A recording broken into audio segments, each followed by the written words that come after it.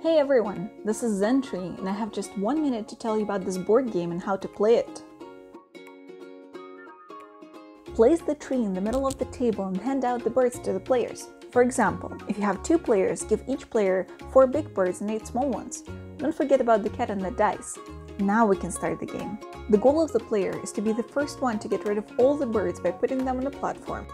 The person who can name 5 different types of birds starts the game. During their turn, the player rolls the dice, and the dice determines which bird needs to be placed on the platform.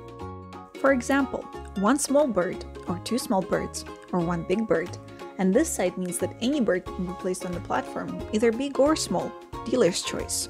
The turn ends once the player places their figure on the tree and the platform stops swinging. After this, the player needs to say, "Take off," then the turn goes to the next player.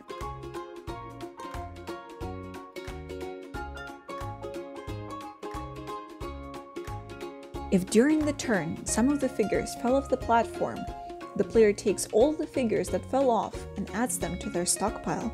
The dice has a special side. It's the cat. If this side is rolled, the player needs to place the cat on the platform, like this. Or take it off if the cat is already there.